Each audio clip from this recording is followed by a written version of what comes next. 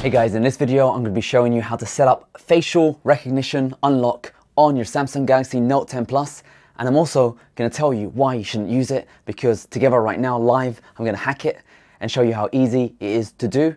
Now when I say it's easy, it's super easy if you have faster recognition enabled. That one you can hack with a photograph. However, when you have faster recognition disabled, you can hack it with a video. So if anyone has got a video of your face, you can set up the right conditions and it will unlock every time.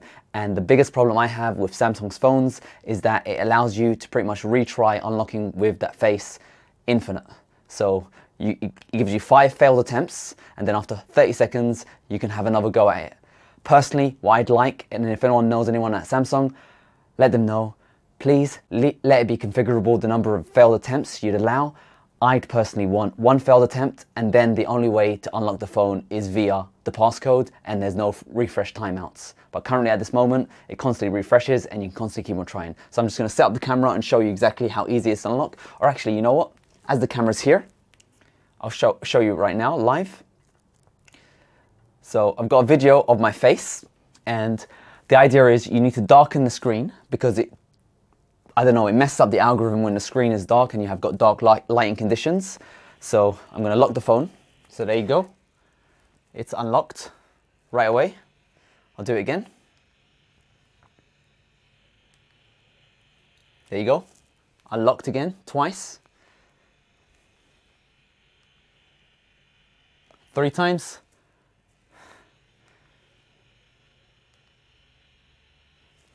No edits, as you can see. I'm constantly just unlocking it over and over again. All right, this time it worked. So it kept me locked out. Gonna try it again. Unlocked. All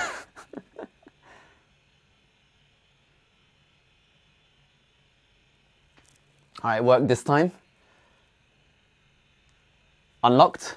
So 4 out of 6 times it's unlocked. And all I've done, playing the video at half-x speed, and I've dimmed the screen and just constantly pointed the phone to it. So yeah, that's pretty bad. So to set it up, you go into biometrics and security, face recognition, and you can go ahead and add your face. Now face unlock can be enabled with that button, and there's an option by default, faster recognition is enabled. Now the reason why you want to disable that is with faster recognition disabled, you can easily, well, pretty much unlock the phone using a photograph. Whereas with faster recognition disabled, the only way I found to hack the system is to play back a video. I'm playing this video at 0.5x speed. All it needs is a bit of motion. So the screen's gone dark now, so this is the best time to unlock Face ID.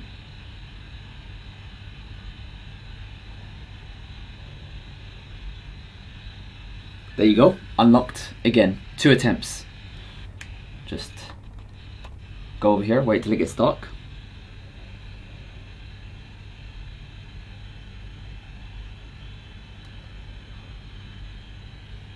Unlocked again. So it's really bad security, this face unlock for Android. Unlocked again. So I found an easy reproducible case. Unlocked again. So it's when the screen gets dark, that's the killer.